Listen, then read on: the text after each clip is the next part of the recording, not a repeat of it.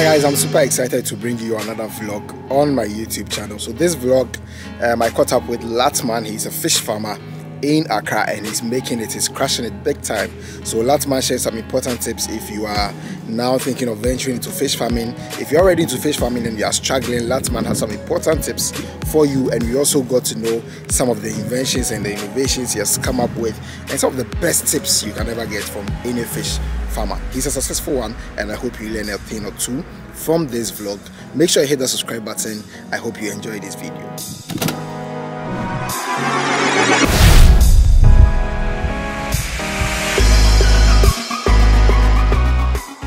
Today we're in your house. Yeah. Are you ready to show us around? Yes, I'm ready to show you. Okay. So your name? My name is Gabriel Latte, Yeah. aka Latman. Yeah, Latman. That's all.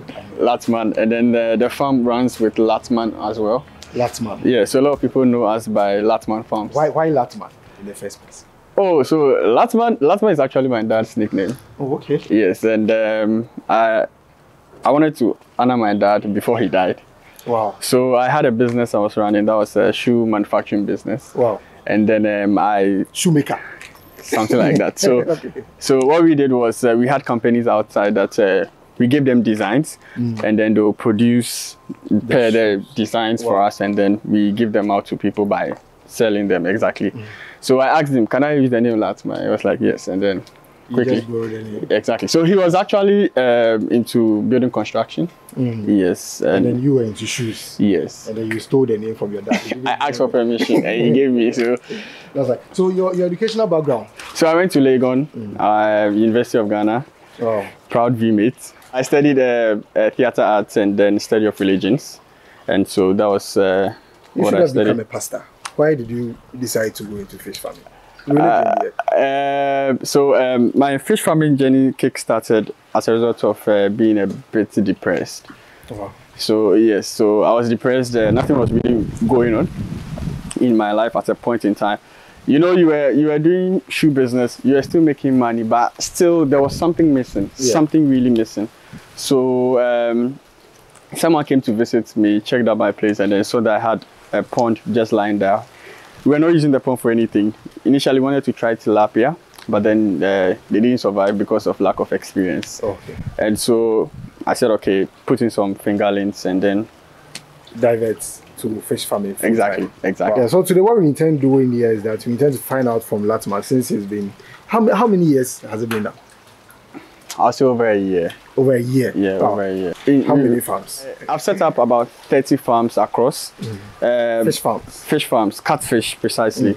And the idea is to help people to set up some backyard farms, and then some to set up bigger farms, like commercial farms. Okay. So that's basically what I do. So like, let's say you have a small space in your house, and you don't really know what to do with it. The space. Then we make good use of it. Turn it into a fish farm. Exactly. So guys, so today we are here to get some tips from him and find out how he's been able to be successful within a year. You were on CNN. How did CNN discover you? Actually, they discovered me April or May 2021. And so the journalist reached out to me that they are going to be doing a program on fish farming in Ghana. Okay. And so they want to come and then take a look at what I do. But prior to that, I had done a YouTube video with Charles Entry, and that video was actually blowing up. Shout out to Charles Entry. Yeah, that guy is very good. And so I think they watched that video and then they reached out to me. The guy called me straight from my phone. Hello, can we talk? And he asked me some few questions and then I answered. So when I came back home, then I didn't know it was CNN. Wow. I still didn't know it was CNN. He told me he's a journalist from one of the media outlets in France. Wow. So I didn't think CNN at all. So a few days to the shoot, and then they told me that, okay, so it's CNN. Imagine if he had rejected, because he's just a regular journalist from France.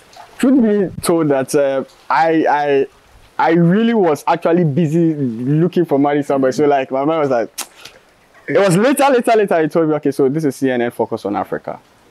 I was like, and then you knew that you made it. I was like, wow. You made it. I was like, wow. You knew that you've made it. No, we are still in the process. After CNN, have you seen some progress? Yeah, I've seen a lot of progress. Before when I started the farm, I didn't have processing facility. I didn't have a lot of these leverages around. I hadn't set up a lot of farms. I hadn't sold a lot of fishes. And then after CNN2, GTV also came around. And it was a live television program on, I think, the breakfast show. Yeah. And then they also featured me. And then there were some nice comments as well after that. Success story.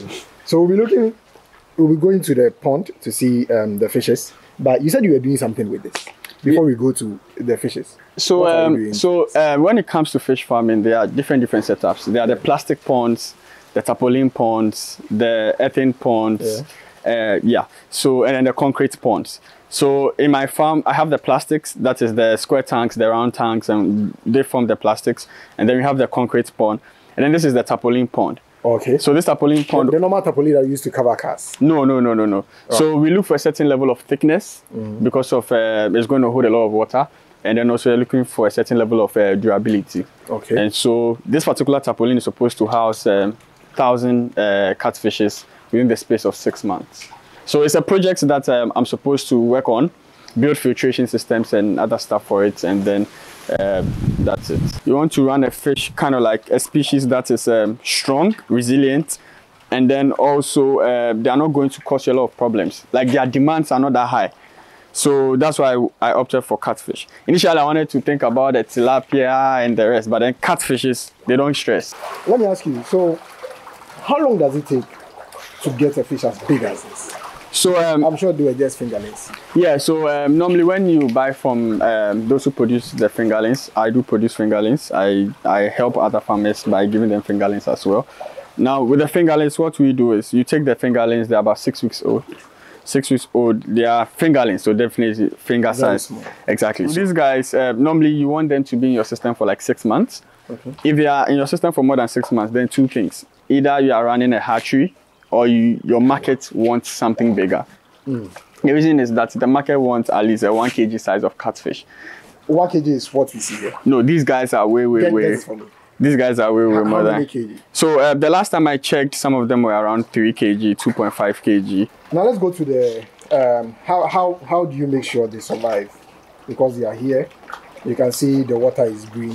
The water is green, the water is very low as well. So there are different things in fish farming you need to note. So most of the time, fishes need space. They need to be able to be freely move. So when we say that, we are looking at stocking density. In which space, how many fishes should go inside? You need to take note of that. It helps you a lot when anything goes wrong in your farm. And then 2 is they need oxygen. They need enough feed, so good nutritional content. They need a good pH. So the water shouldn't be too acidic. Yeah. To be able to do that, currently what we do in Ghana is most of these urban fish farmers, in a system like this, we change the water every 2 days. So you change this water every time? So it depends. So if you are testing your system, so with this water, it's green because there is algae in the water. What's algae? So algae are organisms, microorganisms that you cannot necessarily see them with our eyes. Okay. And they are also like kind of like they have their plant activity as well. So photosynthesis goes on, so that's why you have the water being green. Yeah. What they also do is they also, to some extent, convert a bit of the ammonia that the fishes bring out. 2 is in my farm I use water, the general Ghana water. Kind of water. So what you do is normally you know that they treat this water with alum, chlorine and stuff like that. So you have to, if you want to use that kind of water for your system, you have to dechlorinate the water. And you do that by having a poly tank, put water inside, allow it to settle for like some 3-4 days. Then the sun will dechlorinate it for you. Then you can give that water to the fishes. But why is it not full? Someone will ask, why is it not full? Good. Now, with this level of water, you can't give tilapia this level of water. The reason why I'm showing you what I'm showing you now is this. Catfishes have that ability that makes you to be able to breathe whilst you are not in water. They have that ability as well. So they don't necessarily need too much water, but then they'll be able to still live for a very long time as well. But then when we are running commercial farms and stuff like that, the moment you are done with this particular video, I have to just give them back their water to a seemingly very high So when you're giving them the water to the level, I assume it will be on the green line. The green line at the top. yes. I've seen this setup. Okay. What is this? We are done with this one, guys. All right. So the first one you saw was a concrete tank. This is a square tank. Now most of the smaller setups that we make people build, they are smaller tanks like this. This is a 1,000-liter tank. You put a maximum of 100 fishes in there, and then these ones.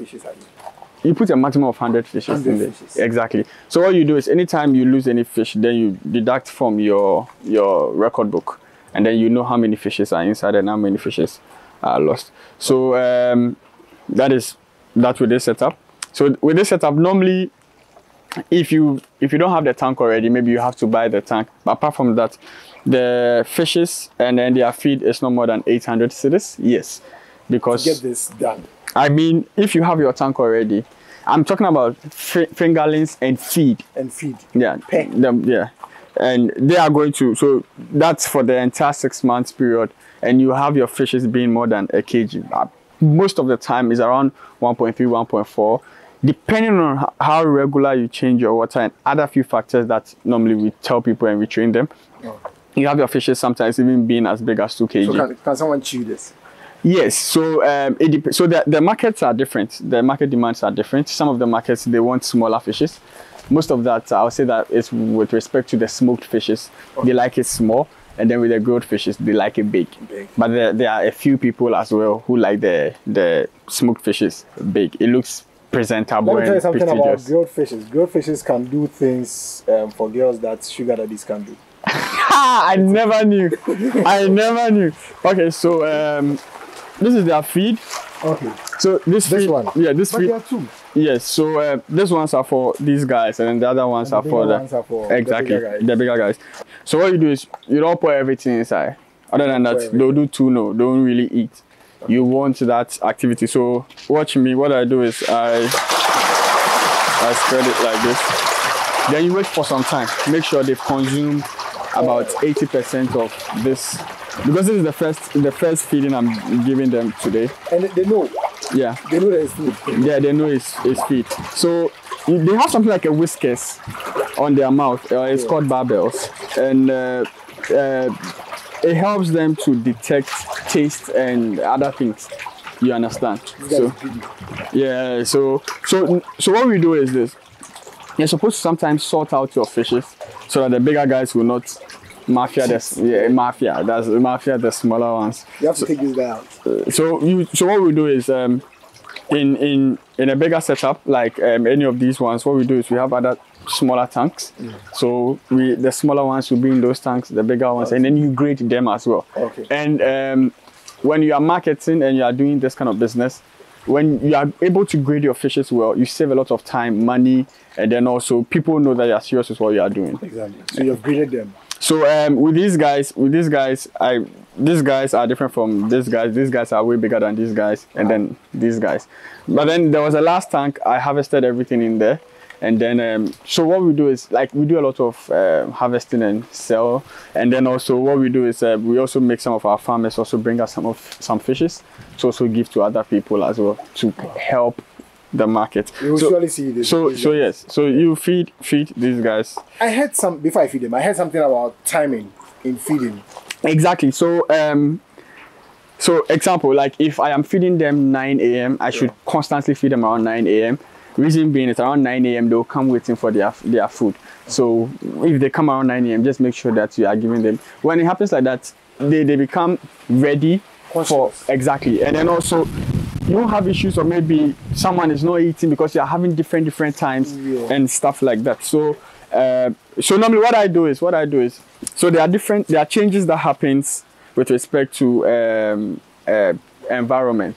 When the weather is cooler, they won't really eat. When the weather is hotter, they're able to eat well and more, and they're able to break down more. I still say it depends on what's going on, and if you do a lot of testing in your farm, you'll find a very best time for you to be able to feed your fishes. What I say is every farm is different. Okay. Because of the environment. And even when you are building a farm, it's different. Specifications are different. Environment is different. So when you understand all of these things too, you're able to maximize. Because there are some farms when the weather is cold, you feed, they will not eat. Can human beings eat this?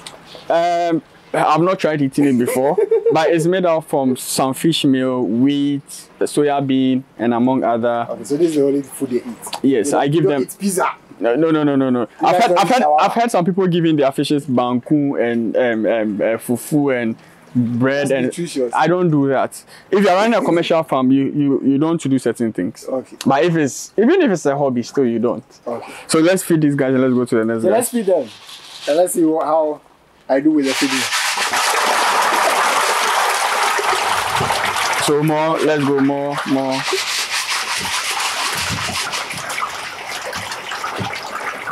In fact, pour everything inside, but then scatter it. Yeah, exactly. So we are done with these guys. Guys, school feeding program. So these guys, in about 2 months, when you come, you will not recognize that these are the guys you saw here. I'll be back in 2 months. In fact, in 2 weeks, I'll be back. Exactly. So guys, let's see. You see, these ones are bigger than the other ones. Yeah, they are bigger than the other ones. They are bigger than the other ones. So with these guys,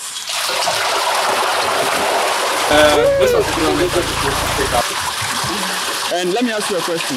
Yeah. Isn't this therapeutic? Like being able to watch fishes eat like this. Isn't this nice? It's nice. This is what the rich people do. It gives a good feeling. You know, Exactly. To see how they are struggling for their food. So when I was battling with depression, I come and then spend a lot of time around them. The first time I brought my fishes, I think like for like a month, I would come sit down around the farm for a very long time. It's exciting. Exactly. It's exciting. And now I'm making money off them. So Let's talk about money. What do you do? I don't sell too much of the fresh fish.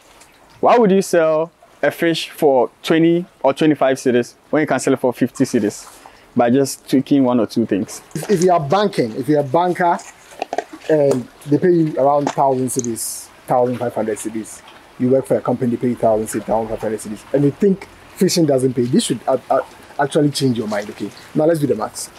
Fresh fish, Yeah, 1 kg. 1 kg. These guys weigh about 3 kg. Yes. So This guy is We are not coded. talking about We are not. big guy. We are talking about basic setup. something like this. And then with this setup, most of the time, most of these guys are above 1 kg. Normally they're around 1.5, as I was saying. 1.5 kg could sell more than 20 cedis. Exactly. So if every 1 kg is 20 cedis, then 1.5 is 30 cedis, and then in that progression. So that's for the fresh fish. Yeah, and then the smoked fish I sell for 30, 35, depending on the size. Okay. And then the grilled fish with banku I sell for just 50 Ghana cedis. So do you sell with the banku? Yeah, I sell with the banku. Where? Amazing story. I sell in my house. So people come and buy the banku. So what I do is on Saturdays and then holidays, I have groups of people who come around. They sit in groups and then they buy and then they eat. So what I do is, let's say you have some friends. Yeah. I'll tell you, for a table, you should be 5 guys, each person 50 cedis.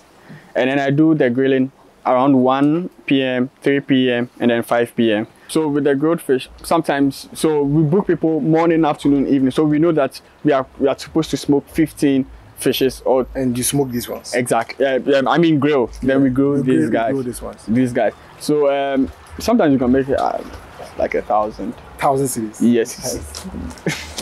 Guys. You make Process of men. you make 1,000 by deduction of your 1,000. Then maybe you deduct your cost of production. Yeah. So like That includes the fish. and the banku and everything. So in a day, your net profit is 1,000. VAT. If your Kufado wants to introduce the E-levy, you should be talking to this guy. Okay. Alright guys, so you've seen the fishes, the pond and everything. You are going to its processing factory. Mini factory. Yeah. So this place is actually a 15 by 15 feet.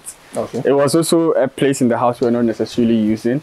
So I got some money and then I decided to put up this facility. But then to be able to put up this facility, I needed to do some wider consultations. I went to the post-harvest department, had some interactions with them.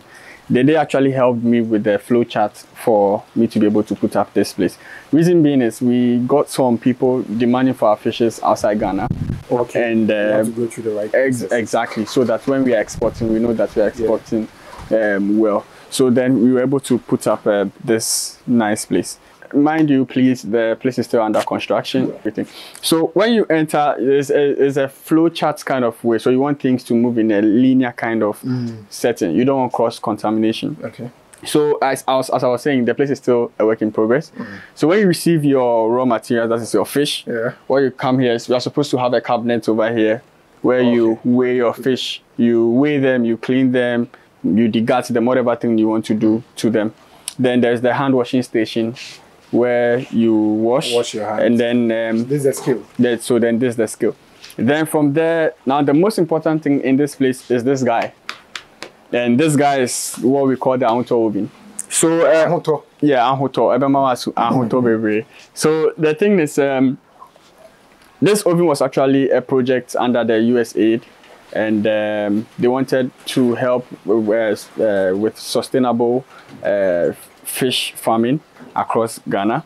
And so they came up with this. So this is an improvement of the old one, the choco smoker. Okay. So for those of you that don't know the choco smoker, that's it on the screen. Okay. The reason why they brought this up was a lot of issues were coming up through the production of fish. One is those who produce the fishes, as a result of the smokes that come out, it exposes their body to cancer. Oh, wow. And then also, exactly. And then also, with the fishes, we also produce as well the fishes. When using the choco smoker, what happens is you have a lot of the liquids from the fish going back into the fire.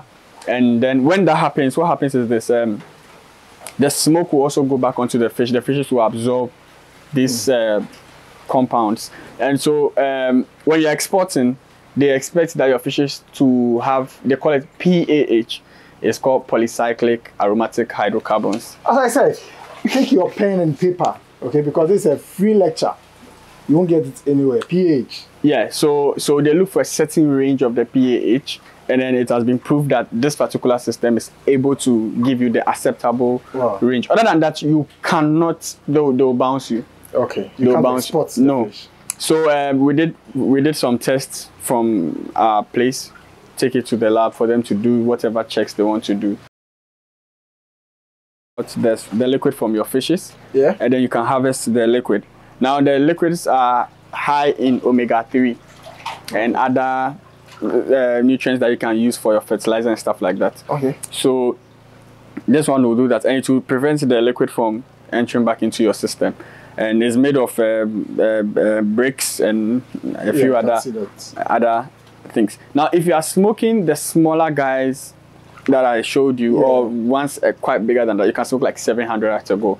And in the 700, what you are doing is you can smoke in about 2 or 3 days. So I do my smoking for 3 days because I'm looking for 10% moisture so that the fishes can last longer. Okay. Exactly. So that is what you do. This guy knows what he's about. I mean, you won't get this knowledge anywhere. So with this kind of system, when we look at this thing like this, so let's just say there is fire under this. When you fan, the smoke will actually come out from it, so the smoke doesn't go to the fishes. And then, so this is where you are trying to trap the heat. So in this system, you don't need to be turning your fishes like, no. Just cool. Just be there. That's why they call it. That's why they say what? Ahoto. So you have that. So if we take off this. Wow. You can see that I have some smoked fishes here. So with this one like this, what happens is the ones at the top, you just have to change the positionings, and then you are good to go. But the heat is trapped inside the whole thing, and then you have your fishes being evenly cooked. What you see here is what is beneath. Exactly. But then now what I did on this is this. Because I wanted, so there's a level of, you want to protect your system from rust and a few other small things. So what you do is you put some of the wood ash from what you are doing. So it's more or less like a zero waste kind of concept where every waste is being made use of. So the waste that comes out from your firewood, you put them on this to harvest the liquid. Then you can use for your fertilizer for plants. So this, I'm assuming this is 1.5K. Exactly.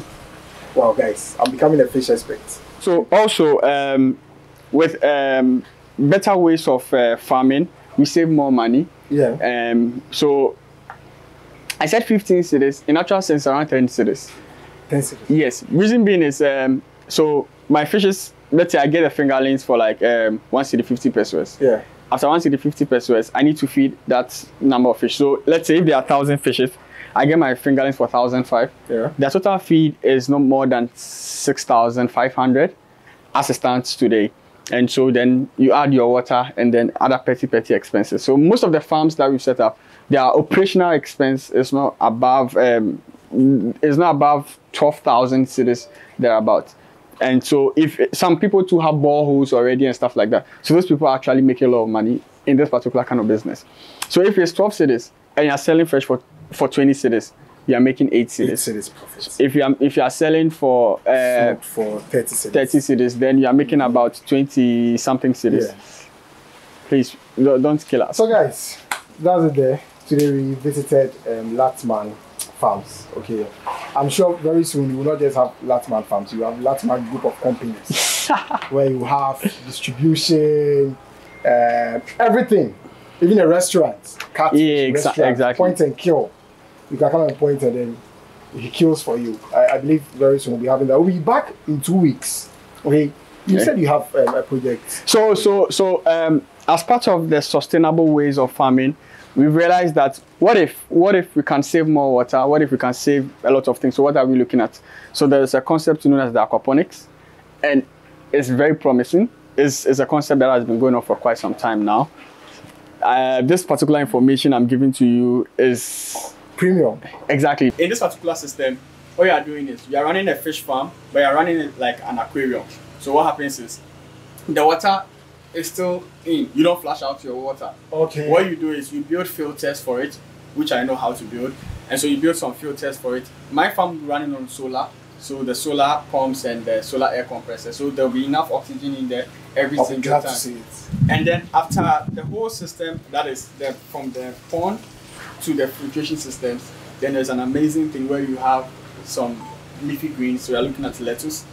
The lettuce will also absorb the nutrients from the water, and then the water goes back into the fish system. So what happens is this: at the end of the day, you are producing fish, you are producing vegetables, and you are saving a lot of money and time. 2 troubles, one God. This one is only 2 troubles, 1 God. This is 2 money-making avenues from 1 God last month. Okay, so guys, you have a YouTube channel. Yeah, so Latman Farms is our YouTube channel. It's we are yet to post some videos over there, but we've done a lot of productions. Guys, so subscribe to Latman Farms. Okay, thank you. I'm talking to you. Subscribe to Latman Farms. Thank you. Okay, just as you've subscribed to all my channels. And also, as part of our initiatives, we are looking at having a lot of younger people coming in to make this whole thing a big deal. So people come around. Yeah. So I've had more than 300 people coming around. We sit down, we talk, we discuss what do you want to do. And for most of the time, what we try as much as possible is if we have a setup for you, we try as much as possible to help you as well with some marketing and tips and stuff like that to help you. So that it's not like you've just built a farm for building farm sake, no. And then also we tell people to try as much as possible to put in their experiences in life. So maybe you're a banker, you would know how to run this particular kind of business aside the normal or regular farm aspect. Also, we run some field trainings as well. And the idea is to help people because Charlie, Ghana... The system hard. The system hard. Your social media handles. All right, so on Facebook is Gabriel Latte for me. But then on across all social media, we use the Latman Farms. So on Twitter, on Instagram, when you go there, Latman Farms, you see us over there. Exactly. Latman is Latman. Latman Farms. You know how to spell farms. So make sure you follow on Facebook, on Instagram, and on Twitter. And subscribe to the YouTube channel as well. Yeah. Thanks for staying with us. Thank you very much. Yeah.